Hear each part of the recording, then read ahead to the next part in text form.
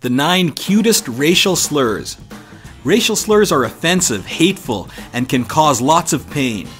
Now here's a list of the most adorable sounding racial slurs you will ever hear. Number 9, Chi-Chi. Chi-Chi is a racial slur for someone who's half Asian and half European. Number 8, Fuzzy Wuzzy. Fuzzy Wuzzy was the term used by British colonial soldiers for the Sudanese warriors that they fought against in the late 1800s. Number 7, Taffy. Taffy is a name used by the English to refer to a Welsh person. It's thought to originate from either the River Taff in Wales or from the Welsh pronunciation of the name David. Number 6, Twinkie. Okay, so this racial insult can have two meanings.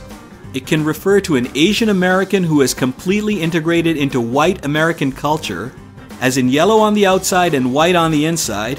Twinkie can also be used to describe a European American who claims to be Native American, even though he doesn't have any native blood. Okay, let's keep moving along on this list of racial slurs that sound like names you could give your teddy bear. At number 5, we've got Hun. This is another racial slur that has two meanings.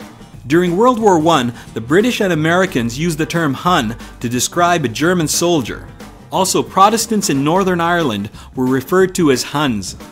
Number 4, Yarpie. Yarpie is an insulting term for a white rural South African, usually used by a British person. And just going through this list, it seems most racial slurs originate from English people. Now at number 2, we've got Pocho. Pocho is a term used by native-born Mexicans to describe those who have left Mexico. Usually these people speak English and lack fluency in Spanish. Number 2, Cheesehead. In World War II, German soldiers were known to call the Dutch people cheeseheads. Hitler himself used this term. Number 1, Cushy. This is a term originating from the Hebrew Bible, used to refer to a dark-skinned person, usually of African descent. In present-day Israel, it's used as an insult on African migrant workers.